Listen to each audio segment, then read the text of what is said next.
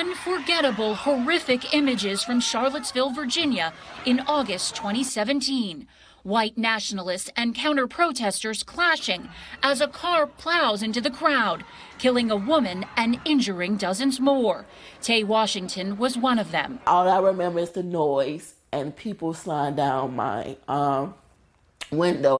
A jury will now decide the fate of the driver, James Alex Fields Jr., charged with first-degree murder. In opening statements today, both sides acknowledged Fields was behind the wheel. The prosecution told jurors that Fields, an admirer of Hitler, had posted images of protesters being hit by a car months before, saying this case is about his decision to act on that anger. Fields' defense claims he was calm that day. It was fear that drove him to speed off.